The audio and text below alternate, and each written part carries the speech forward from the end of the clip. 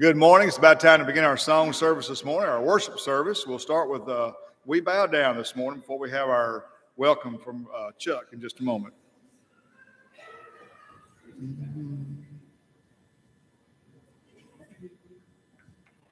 You are Lord of creation and Lord of my life, Lord of the land and the sea. You were Lord of the heavens before there was time, and Lord of all lords you will be. We bow down and we worship you, Lord. We bow down and we worship you, Lord. We bow down and we worship you, Lord. Lord of all lords you will be. You are King of creation and King of my life, King of the land and the sea. You were King of the heavens before there was time, and King of all kings you will be. We bow down and we crown you the King. We bow down and we crown you the King. We bow down and we crown you the King. King of all kings you will be.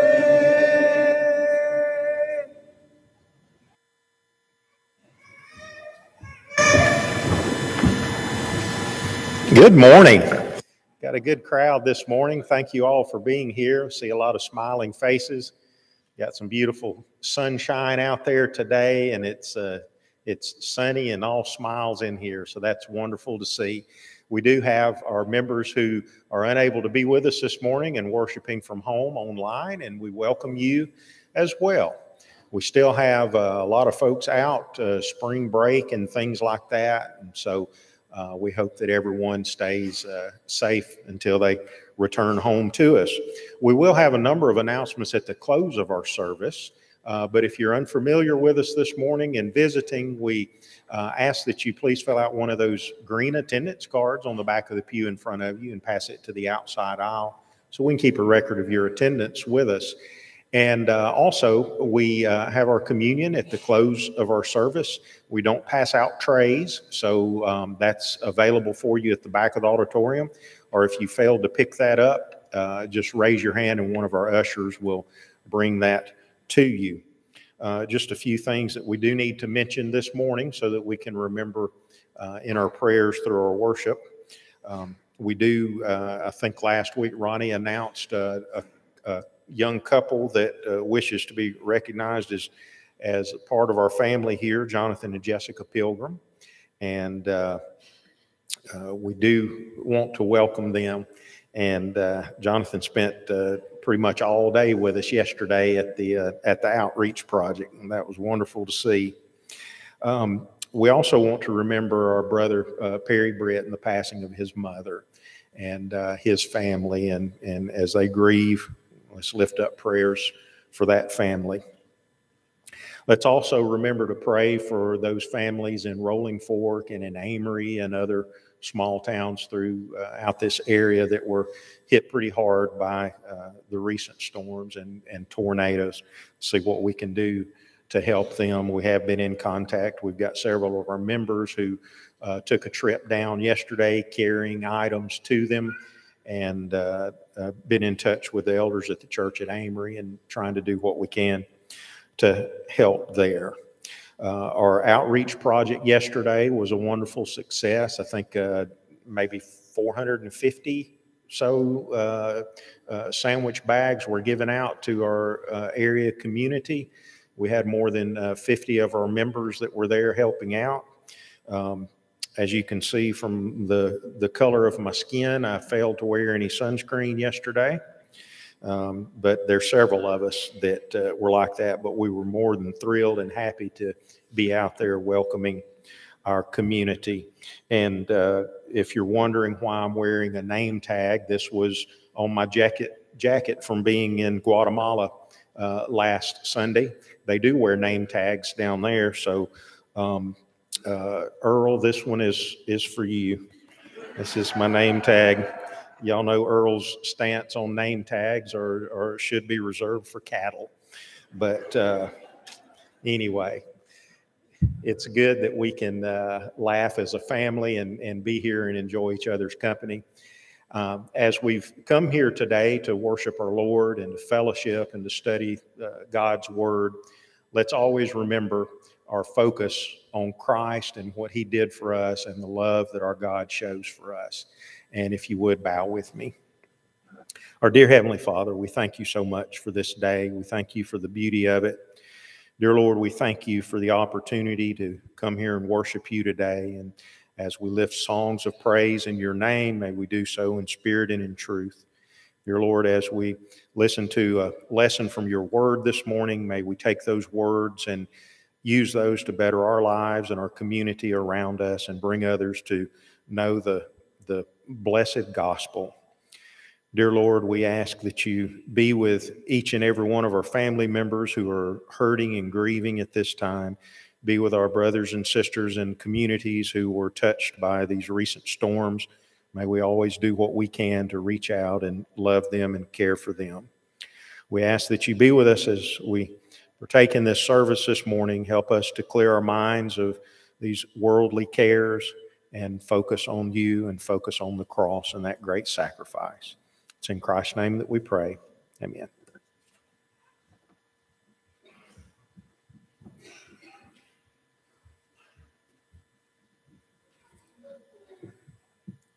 Ephesians 5, verse 19 says, speaking to one another in psalms and hymns and spiritual songs, singing and making melody in your heart to the Lord.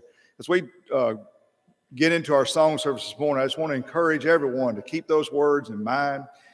You know, sometimes some of us, we think that maybe our voice isn't pleasant for someone to hear, but it's pleasant for God to hear.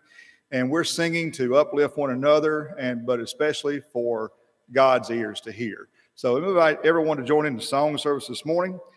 Our first song to get us started, this portion of it, is We Shall See the King Someday.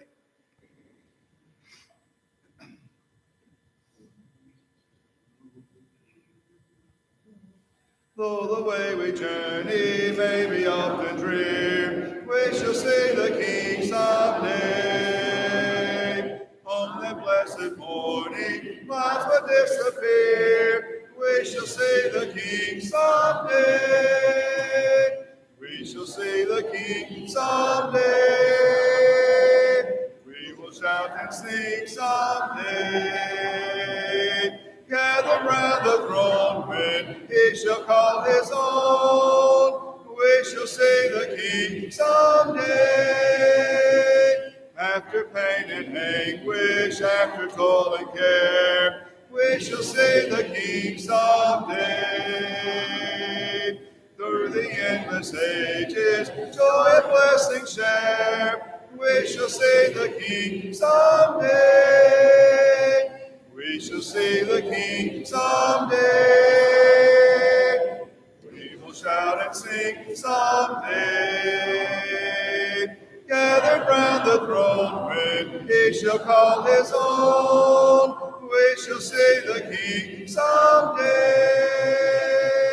There with all the loved ones who have gone before, we shall see the King someday. Sorrow past forever on that peaceful shore, we shall see the King someday. We shall see the King someday. We will shout and sing someday. Gather round the throne when he shall call his own. We shall see the King someday. Anywhere with Jesus I can safely go. Anywhere he leads me in this world below. Anywhere without him dearest joys would fade. Anywhere with Jesus I am not afraid. Anywhere I cannot go. Anywhere with Jesus I can safely go.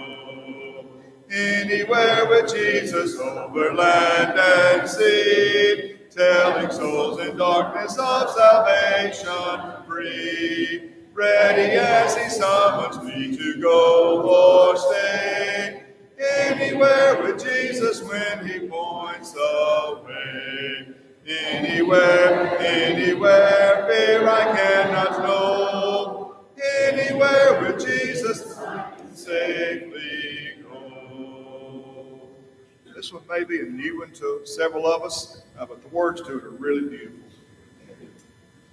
Purify my heart, let me be as gold and precious silver. Purify my heart, let me be as gold, pure gold, refiner's fire.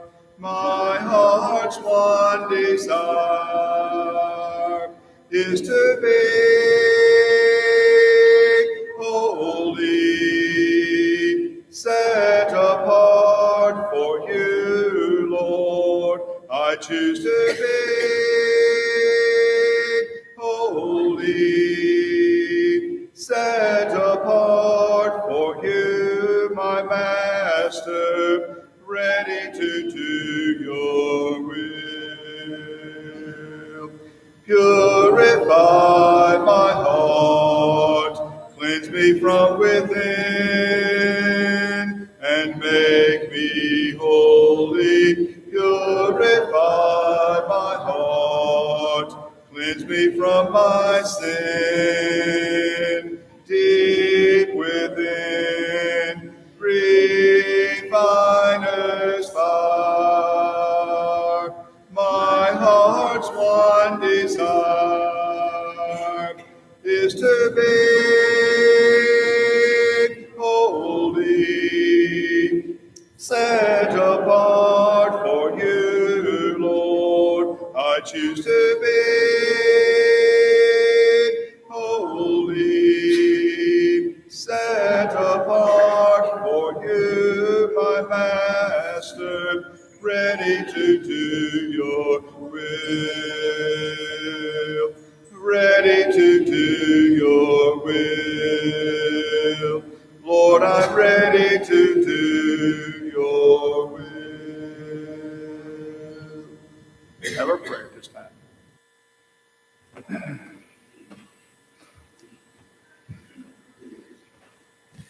Let's pray. Dear Lord, we're thankful for the ability to come here and worship today, and we're really thankful for all the works that we have going on at the church. We had a great work yesterday that allowed us to grow together and to serve the community around us, and we have so many different activities and opportunities to grow and to serve, and we're thankful for having those opportunities. And Lord, we're also thankful for having the financial means to have those opportunities in the first place, where we oftentimes overlook that, but we are thankful for that as well. Lord, we pray for the elders to continue their oversight in all these activities. We pray that we as the members continue to actively serve in these ministries and to grow together and to serve our communities around us as one unified body. Lord, we pray that we remain unified as that one body. Lord, as we have our service today, let us focus on our singing and let us uplift one another. As Bruce just mentioned earlier, Lord, let us be focused on the prayers that we have, that we can be really focused in our mindset. As Kerry comes and brings a lesson, let us take it and learn from it and grow from it and preach it to others around us, Lord. As we have the Lord's Supper later today also, let us take a time to self-examine ourselves and to really remember the sacrifice that your Son made on the cross for the remission of our sins. And as we have the offering, Lord, let us remember that all things come from you and that we have the ability to even fund these operations because of you. And Lord, as we go to our Bible classes later today, let us learn from those. Let us be focused in those, and let us figure out how we can apply that to our lives and to the world around us. Lord, we're thankful for everything that you give to us. In Jesus' name we pray. Amen.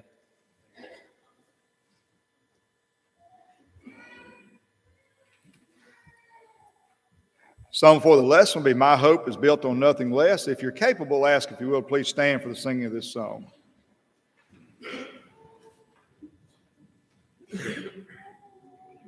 My hope is built on nothing less.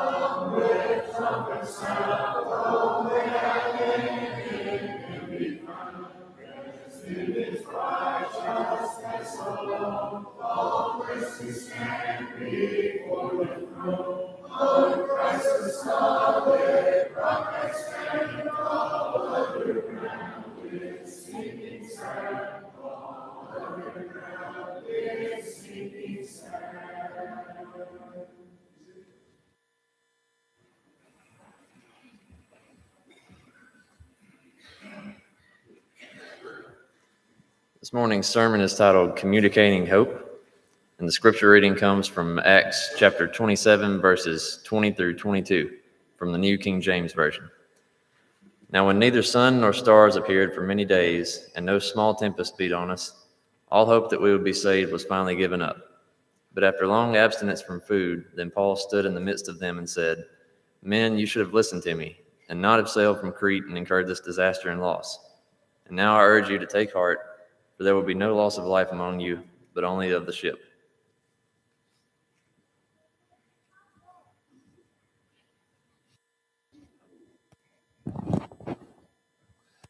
Good morning to the greatest group of people in Mississippi. We have a good crowd today. It's great to see everyone here. And I must say, I have never felt more blessed to be with the greatest group of people in Mississippi than yesterday morning, as about a quarter of you gathered together to pack and make and hand out barbecue sandwiches to our community in our Love Tupelo Day, which we have 4 of those scheduled this year. So if you didn't get a chance to be a part of that, you will have another opportunity in the very near future. We promise you that. But it was so exciting. We've even gotten Facebook messages and thank yous from the community about how much they enjoyed it. So for all of you who came, and especially for you fellas that spent hours and days cooking meat, we thank you all so very, very much. It was a great success. Tonight we're going to be sharing some things from our Guatemala trip, where we went to the ITL National Lectures and the graduation for the school last weekend. Chuck, myself, Lenora, and James. And Chuck and James and I will be sharing some photos, and I hope you enjoy that. But before we get to that, that's of course tonight. And this morning, I want to talk to you about something that kind of was mulling around in my mind and always does whenever I visit a third world country. You know, we left the airport, it was at night, and we kind of took a quick bus provided by the hotel to the hotel, and we got in late to the banquet, and there's some funny experiences that are involved in that. But then the next day, when we started to go on our adventures, they took us for a little tour of the capital and the city there, and then we went to another city called Antigua. But those who were with us, and there were a number of folks who it was their first time in a true third world country, the thing that I think impacted them the most is looking out the window at all the extreme poverty. There are these giant communities on both sides. Guatemala City is built on multiple mountains and hills. And as you drive some of the roads and highways, you can look over across the valley to the next hill. And built onto these hills are all these tin shacks. And it just kind of strikes me every time that I'm in a place like that, the degree of hopelessness so many people have. Now, the part of that which may prove to be untrue is when we make assumptions in a place like that their hopelessness is a greater hopelessness or to a greater degree than the hopelessness we see here in our own nation. And we might assume that because we kind of default to, well, people who have more physical resources or monetary resources are not going to be as unhappy or as hopeless as people who struggle to have enough to eat or have a place to live. And indeed, there are things, I mean, I've heard it said before that a person can be happy being rich or being poor. But then the person who said that said, but if I have my choice, I'd rather be rich. You know, that's what they said, something like that. But it's true. Paul said, I have learned to be content in all things. I've had much, I've had plenty, and I've had nothing. But you can be content in all things. But the reverse of that is true. You can be hopeless in both distinct types of environments. You can still experience despair. And we know this because we live in a nation that's probably the most affluent nation that's ever existed on the face of the earth. And we have people who commit suicide. Our suicide rate is absolutely atrocious. We have a divorce rate that beats every third world country. We have people who take more antidepressants than people in those third world countries do. And you might say, well, but, you know, they don't have access to it. Yes, they do, because in Guatemala, you can walk in any drugstore and buy any drug without a prescription. They have access to it. And we still have higher degrees of depression and despair. And let's be honest, there's something wrong with our society because we hear about school shootings every 3 or 4 weeks or months. So something's going on. And the affluence does not take away the despair.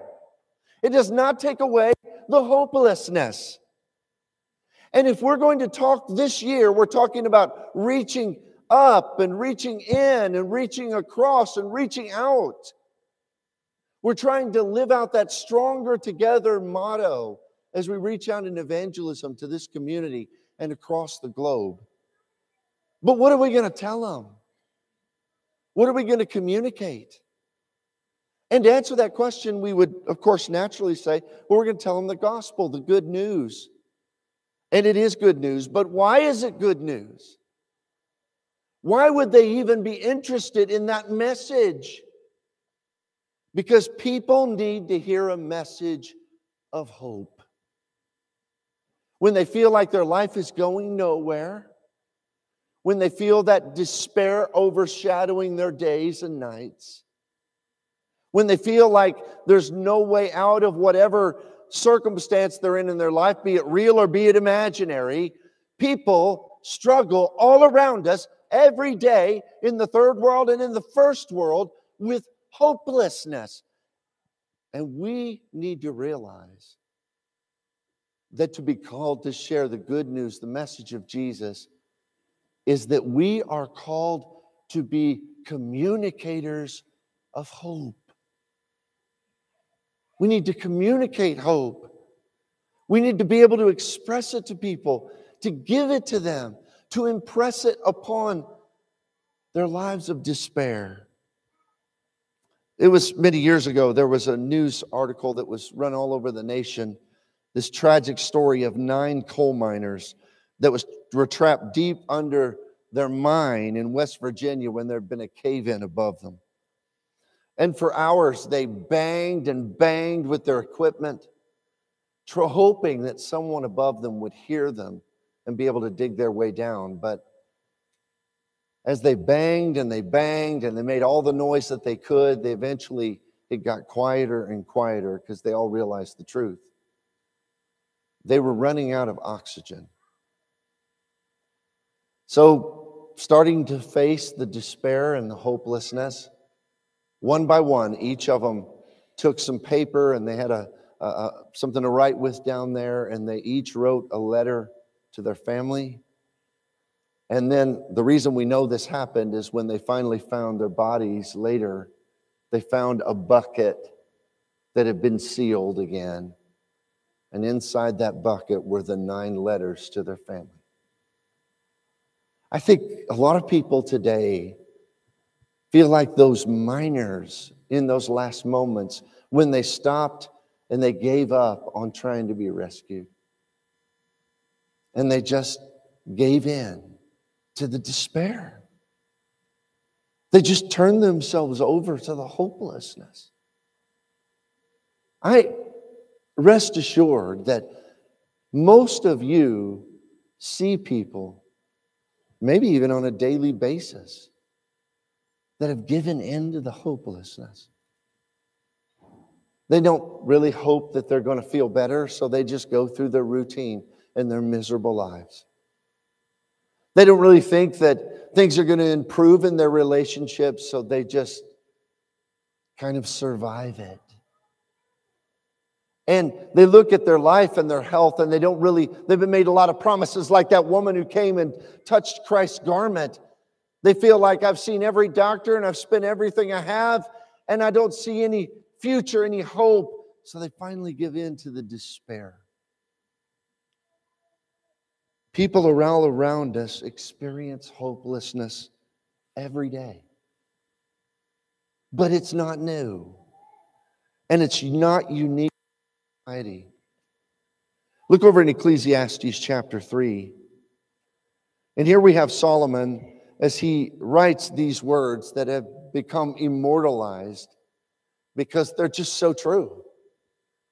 And in one sense, they just observe the facts of life. But in another sense, because you'll know that all throughout the book, until he gets to the last chapter, he mentions all things like money, and he talks about relationships, and he talks about success and career, and every area where people try to find meaning. In every one of them, after he tries it, he said it's meaninglessness after meaninglessness, vanity of vanities. But here he says, to everything there is a season and a time for every purpose under heaven. There's a time to be born, a time to die, a time to plant, a time to pluck what is planted, a time to kill, a time to heal, a time to break down, a time to build up, a time to weep, a time to laugh, a time to mourn, a time to dance, a time to cast away stones, a time to gather stones, a time to embrace, a time to refrain from embracing, a time to gain, a time to lose, a time to keep, a time to throw away, a time to tear, a time to sow, and a time to keep silent, and a time to speak, a time to love, a time to hate, a time to war, and a time to peace. Now that all sounds just like basic observation, right? Life is a cycle. So indeed, if things are bad today, they'll be better tomorrow, and there's some truth to that. If things are good today, they'll be bad tomorrow. There's some truth to that. There's a time for everything. But understand the context in which he writes it. Because as we move to verse 9, he says, what profit has the worker from that which he labors? I have seen God-given tasks of which the sons of men have been occupied. He has made everything beautiful in its time. He has put eternity in our hearts, except that no one can find out the work that God does from beginning to end. And then he'll go on and talk about later on that a man builds and then he has to leave it all to his son. He squanders everything he builds. You see, his point in this is he says God has put eternity in man's heart, but we just see this routine of life. We see it just continue on and on and on, and there's no escape from the discouragement and the despair and the hopelessness, because even if you get some relief for a while, it doesn't last. The cycle turns again and again and again.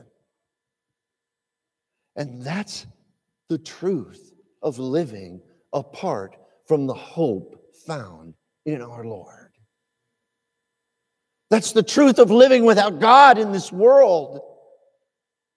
As Paul would say in 1 Corinthians 15 when he talks about Christ being resurrected, he says, if Christ is not resurrected, he says, we of all men are most to be pitied. He said, if Christ is not resurrected, drink and be merry, for tomorrow we die. He says that bumper sticker is true. Who dies with the most toys wins. If Christ is not resurrected, if he's not in our life, then it's just a cycle of futility. And it is.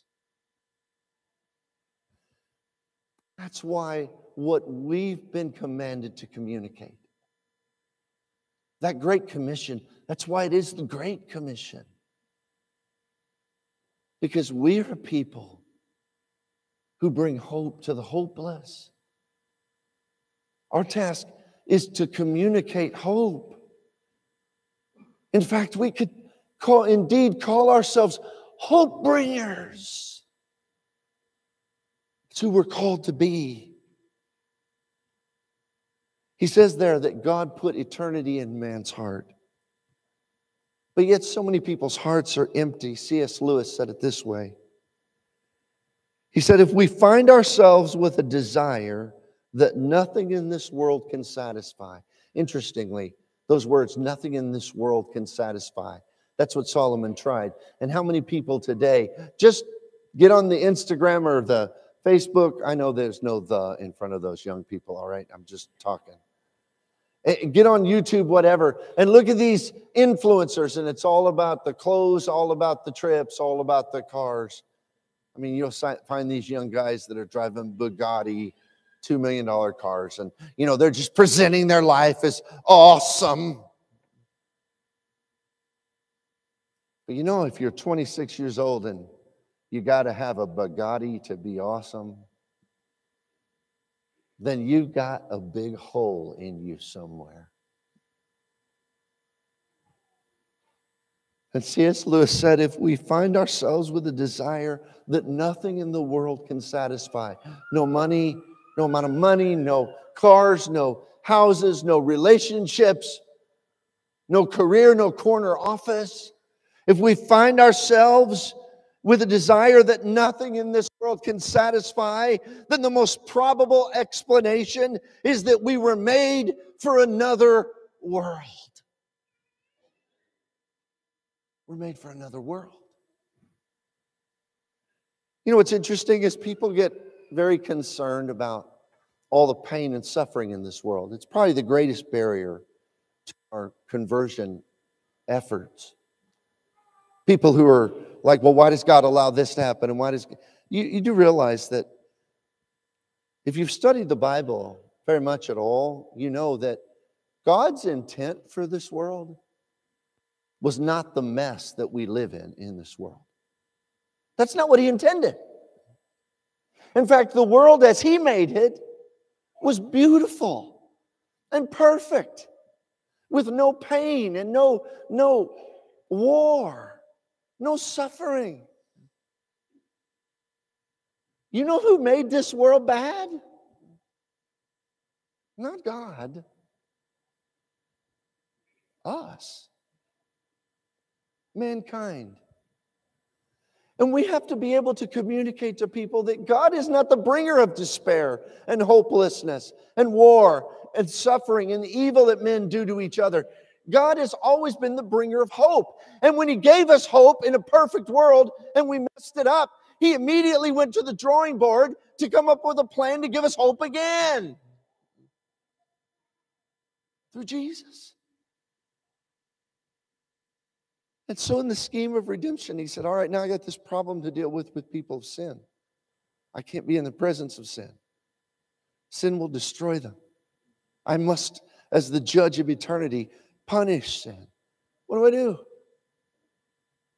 And in his divine brilliance, he came up with a way to both punish the sin, but save the sinner at the cost of his own life. Because God is all about our hope. We must be a people that communicate that hope. Over in that text that was read for us in Acts chapter 27, verses 20 through 22, the story of Paul on his way to Rome to face Caesar, and of course there's that shipwreck incident. And when it said there, now when neither sun nor stars appeared for many days, and no small tempest. Now this phrase is, I have it highlighted on my outline. This is what I think is really important for our lesson today. He says, all that we would be saved was finally given up. All hope was given up, just like so many people have given up. But then after a long absence of food, then Paul stood in the midst of them and said, men, you should have listened to me. By the way, if anyone ever looks at you and said, we say, I told you so. Well, it's in the Bible. The inspired Apostle Paul, and it's recorded by inspired Holy Spirit, he told them, I told you so. If you'd listened to me, we wouldn't be in this situation. But he says, and now I urge you to take heart. You realize that's all evangelism is talking to the hopeless and tell them, I want you to take heart. I want you to have something to grasp onto. Yes, it looks bad, but it's not hopeless. You see, we must be a people who tell the story of hope. Now, this is what we need to listen to. We need to tell the story of hope, not argue the story of hope. Not scream the story of hope. Oh, that's funny coming from the preacher who gets a little excited. I understand. But when you're talking with people about life and about Jesus, our purpose isn't to argue. It isn't to insult, and it isn't to prove that we're right. It's to get them to take heart. It's to get them to be encouraged. It's to get them to be able to see that there's salvation from the Lord. And that, oh, as bad as this world is, this isn't the only world. And it doesn't have to be their only world. In Romans chapter 5, 6 through 11, Paul says some words that when we take them all together, they're so very encouraging. He says, when we were still without strength, in due time Christ died for the ungodly. Still without strength, words of hopelessness. He says, for scarcely for a righteous man will one die, yet perhaps for a good man someone would even dare to die. But God demonstrates His own love toward us in that while we were still sinners, Christ died for us. Much more than having now been justified by His blood, we shall be saved from wrath through Him. For if when we were enemies, we were reconciled to God through the death of His Son, much more having been reconciled, we shall be saved by His life. And not only that, but we also rejoice in God through our Lord Jesus Christ, through whom we have received the reconciliation. He says there is hope, and that hope is found in Jesus. And Paul will spend his life communicating that hope. So how is it that we can help people to have something to take heart in, to grab onto? How can we communicate hope? Well, I think as we survey the struggles people have with accepting and believing in hope, there's three observations. And that is, number one, we have to help people trust God without knowing when. Trust God without knowing when. That's very, very difficult. In Psalm 27:14, it says, wait on the Lord, be of good courage, strengthen your heart. Wait, I say, on the Lord. Yesterday, our house where we live managed to not be damaged by any storms, but we own a house that we lease out up in Alabama, and it was not so lucky. So as I was going through the drive-thru, not Wendy's, it was McDonald's yesterday morning, but I was going through the drive-thru, I get a text from the person who leases our house and says, there's a tree through the roof, and he shows me a video. Oh man, is it a tree through the roof? I mean, it is completely through the roof. It is a bad deal. So immediately, I picked up my phone and I called our State Farm insurance agent. And he said, oh, I'll get right on it. And then I didn't hear from him for like 8 hours. And I tried to call him a couple times and I couldn't get a hold of him. And I'm like, did you go on vacation?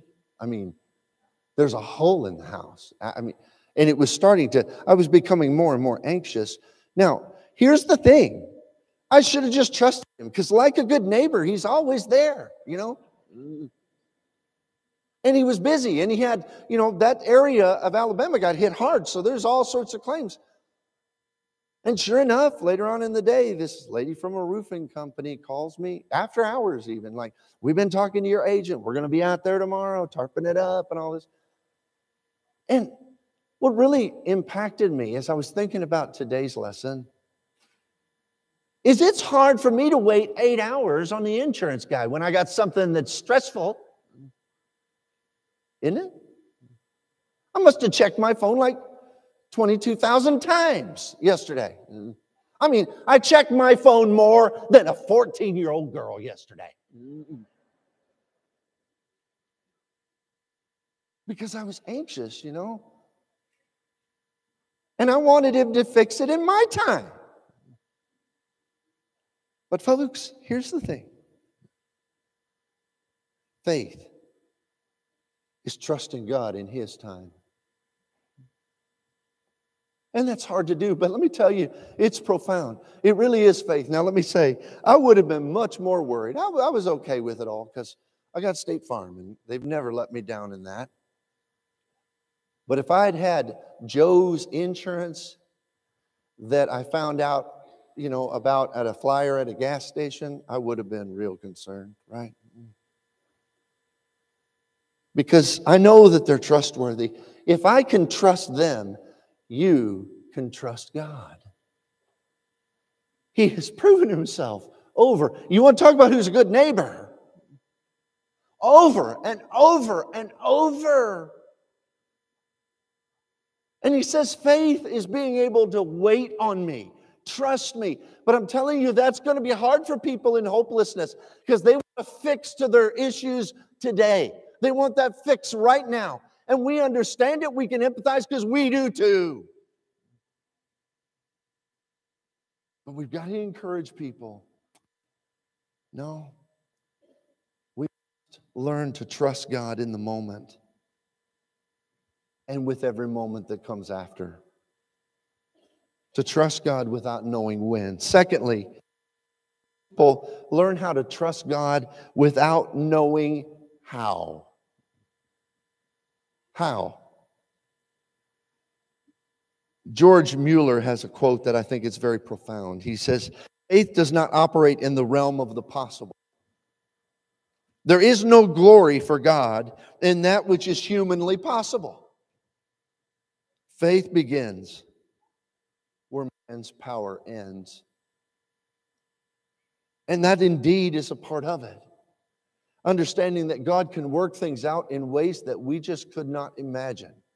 And if you look back, those of you who are faithful and have lived your life based upon that faith, I promise you, if you look back over your life, God worked out things in ways that you did not expect. Things that you thought were terrible in the moment turned out to be a great blessing later on.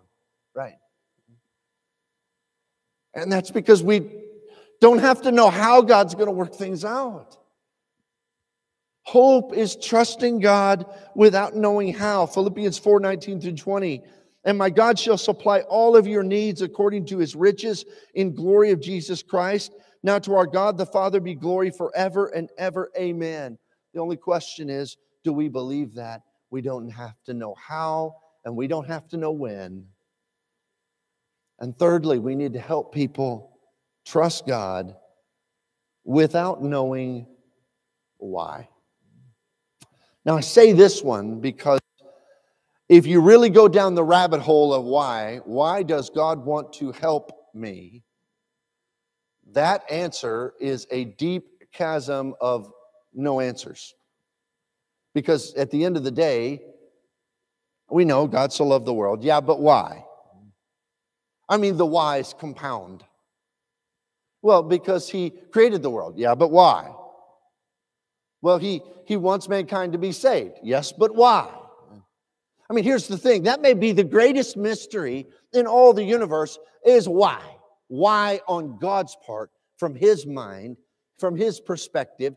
And I think it's important that we realize and help people to realize that they need to trust God without understanding the why, because I have seen many of a believer throughout my life who never moved past elementary things or never moved past kind of the basic faith with which they start because their guilt is consuming, or they don't believe God could ever really love them because they're dwelling too much upon their weaknesses, their shortcomings, what their life used to be like, what they continue to struggle with, whatever, and they're thinking about the reality that it isn't reasonable that God would love me. And it isn't reasonable.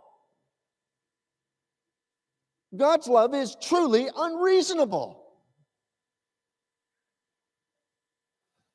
But I would say there are other loves that are unreasonable, like a mother's love. I've seen some mothers who love some sons who would be hard to love. And they still love them. That's the thing about love. Love doesn't have to be reasonable. So we have to recognize, help them to see and trust that God can give them hope without knowing why. No part of life requires more trust in God than when we suffer. That's the other part of the why. Why, God, am I going through this? Why, God, am I facing this difficulty? Why me, Lord? Why not? Why does it seem like people who don't love you at all don't have any problems at all? But I have problem after problem after problem. Why? Well, we're told that when we face life's trials, we have to look through faith. James 1:1-4, consider it pure joy when you face trials and temptations. Matthew 5:19, blessed are you when they revile and persecute you, rejoice and be exceedingly glad. Romans 8:28, for God works all things together for the good of those who love Him and called according to His purpose, and on and on and on. And all those verses are about this. When life is hard and you start to question why, you need to buckle down and trust God anyway. That's the message. We don't have to understand why He loves us, and we don't have to understand why we're going through what we do. And we'll never find hope in trying to find all of those answers. You see, we live in a world of hopelessness. But we do live in a world where hope can thrive. And that's because of the dynamic that we've discussed a lot, and that is that any spiritual virtue, whether it's faith, submission, or real love, is only truly heightened. It's only truly visible when it faces its greatest challenge. As we've said before, faith is not really faith when things are going well. Oh, but it shines when things aren't. Submission is not submission when you agree with the person you submit to. It's just agreement. But it's beautiful when you don't agree. Real love is not love when you love the people that you're supposed to love. I mean, Jesus said, even the tax collectors do that. If you'd lived today, you might have said, even the mafia do that. Love is really love when it's hard. When you love your enemies. And hope is most visible and given the right soil in which to grow and thrive the most in a world that seems like it's nothing but hopelessness. G.K. Chesterton said, hope means hoping when things are hopeless. Or it is no virtue at all. As long as matters are really hopeful, hope is mere flattery and platitude. It is only when everything is hopeless that hope begins to be a strength. You see, our task is to live in hope and to communicate hope. You're going to meet people that are filled with despair and hopelessness. But what we're trying to do is to reach up and reach in and reach across and to reach out and to communicate hope. This morning, if there's anyone here that hope seems like such a foreign thing to you because you've been in the throes of hopelessness so long, come and let us encourage you. If you need to come to Jesus, be baptized in His name, then I promise you this very day can be a new day of hope for you. Or if there's someone here that's a member of the body, but we're not immune to hopelessness in this world. If you just need to be strengthened, encouraged, prayed for, come right now as we stand and as we sing. Mighty Jesus, waiting in the cold, He will bear you gently to His fold.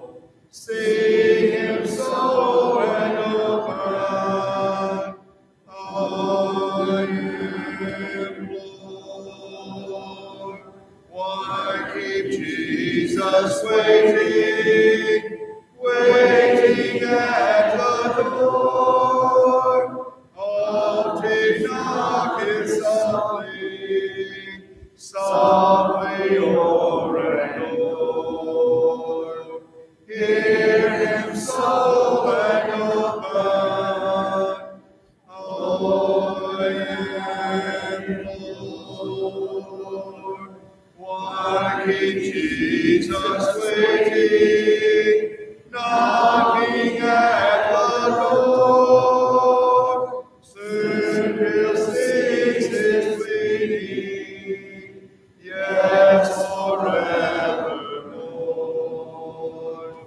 Come, poor soul, obey Him. Oh, I am Lord. Be seated, please. To help prepare our minds to the Lord's Supper, we'll sing "Low in the Grave He Lay." We'll do all three verses and then the chorus.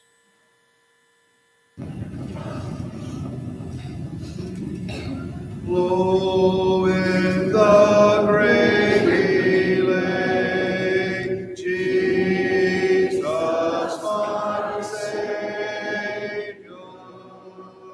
waiting the coming day.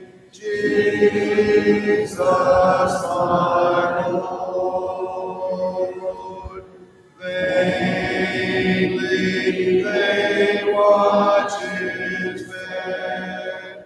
Jesus, my Savior, vainly they still the dead. Jesus, my Lord,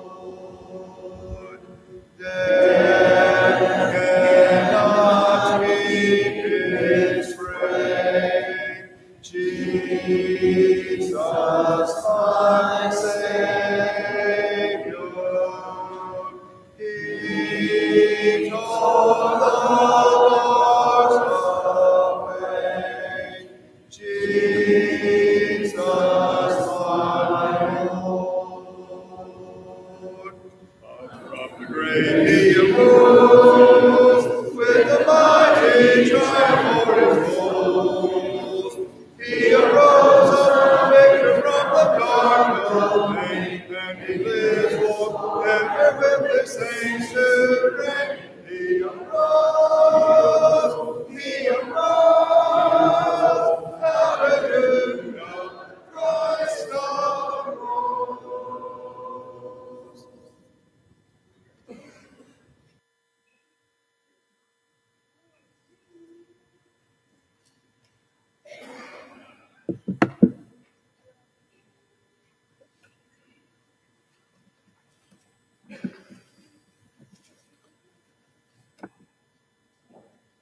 in Matthew 28, verses 5 through 7.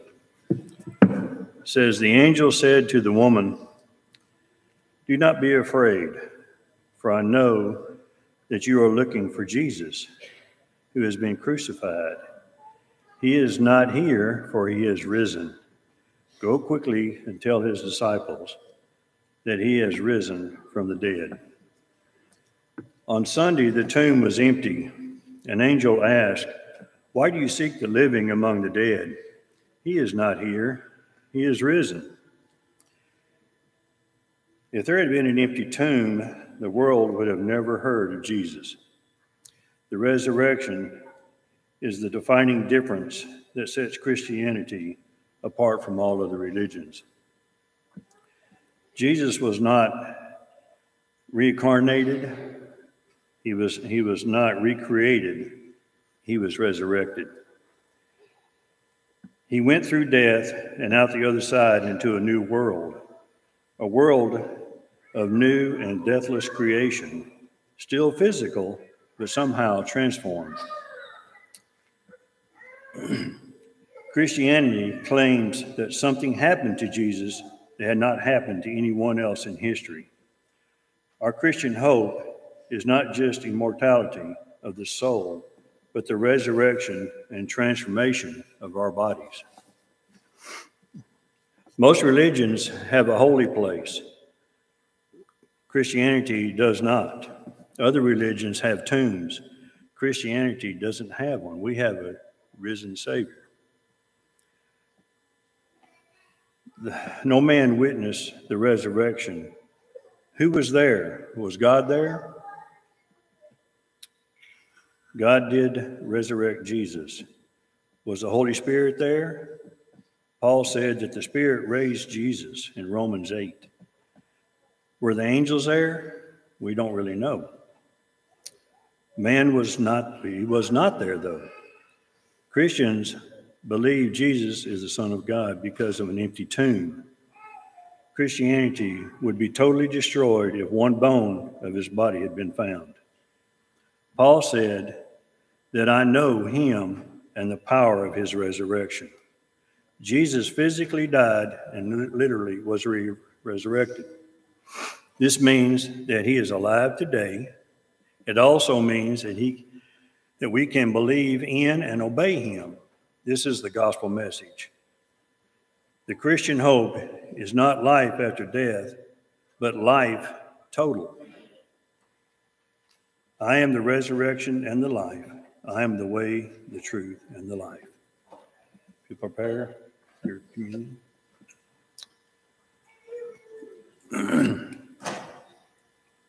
Pray with me. Father in heaven, we're again so thankful for the opportunity that we have to come together to worship a risen Savior.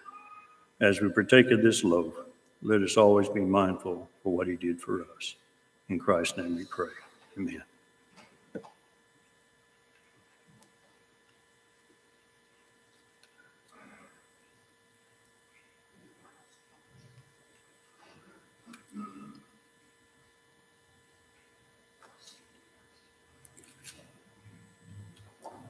Pray with me again.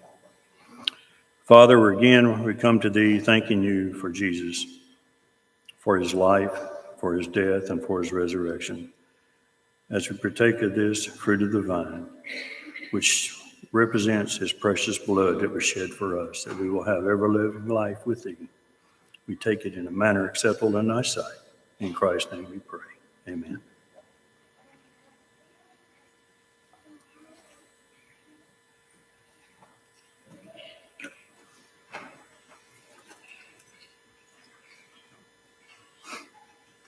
That concludes our communion. We now take this time to give back the portion that Christ has given us, that we have been so blessed with. As you know, that we have a plate in the back that you can put your offering, or you can do it otherwise online or whatever. So if you will, just take a moment to give thanks for that. Heavenly Father, we're again thankful for everything that you do for us, for the many things that we have physically. We take and give back that, and hopefully that expand the bound of Christianity in a way that will be acceptable in thy sight. We ask this through Christ our Savior. Amen.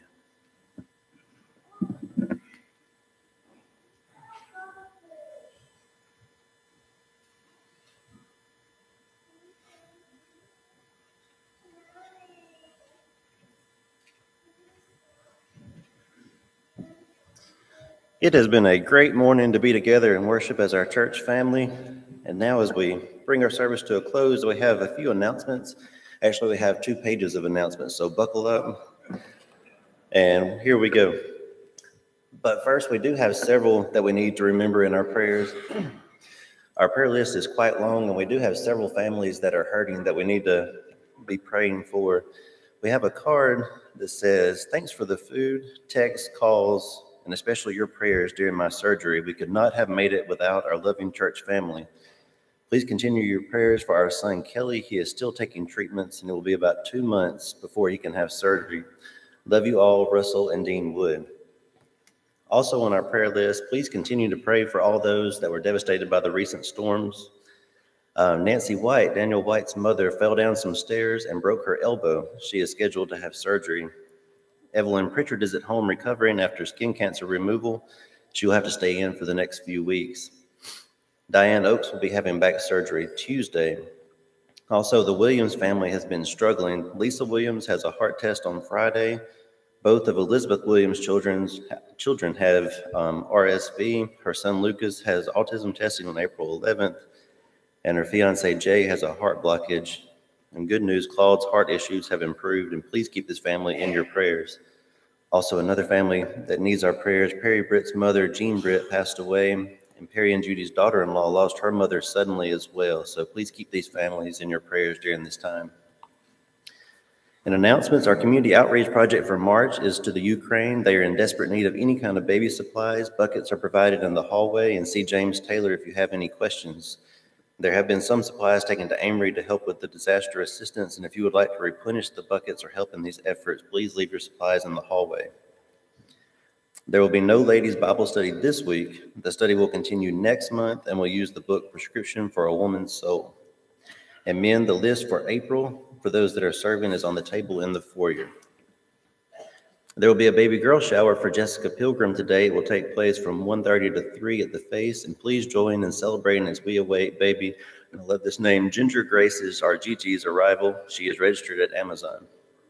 Our West Main Loves Tupelo giveaway day was a success.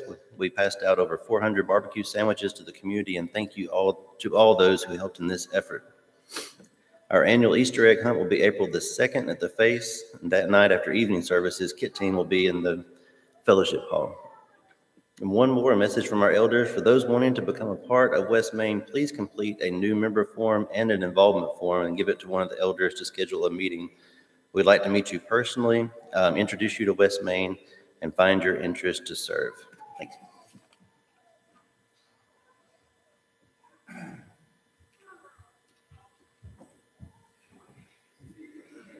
For our closing song this morning, we'll actually sing a couple songs. I've done this before. We sing How Great Thou Art and How Great Is Our God, and we'll switch back and forth between a couple of verses on them.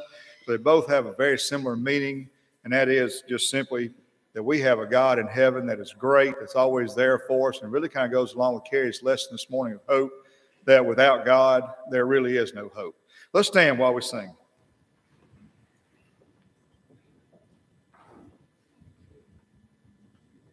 Oh, Lord, my God, when I in awesome wonder consider all the world's signs and pain, I see the stars, I hear the rolling thunder, I have you out, but you never display.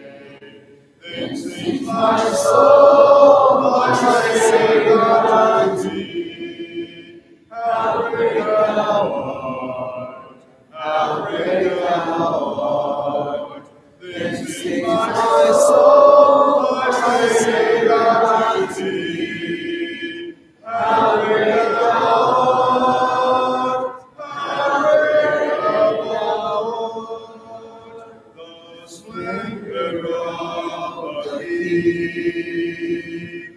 Clothed in majesty, let all the earth rejoice, all the earth rejoice. He wraps himself in light, and darkness shines in light. It trembles at his voice, trembles at his voice. How great is our God! Sing big, how great is our God! And oh, sing how great, how great is our God! When Christ shall come, we shout and acclamation, and take me home, for joy shall fill my heart. Then I shall bow in humble adoration, and proclaim, my God, how great thou art. Then sings my soul, my Savior God, to thee. How great thou art, how great thou art. Then sings my soul, my Savior God, to thee. How great thou art, how great thou art. And age to age he stands, and time is in his hand. Beginning and the end, beginning and the end. The rock and three in one. The Father, Spirit, Son, the light and the Lamb, the light and the Lamb. How great is our God! Sing with how great is our God! And oh, sing how great, how great is our God! How great is our God! Sing with how great is our God! And oh, sing how great, how great is our God!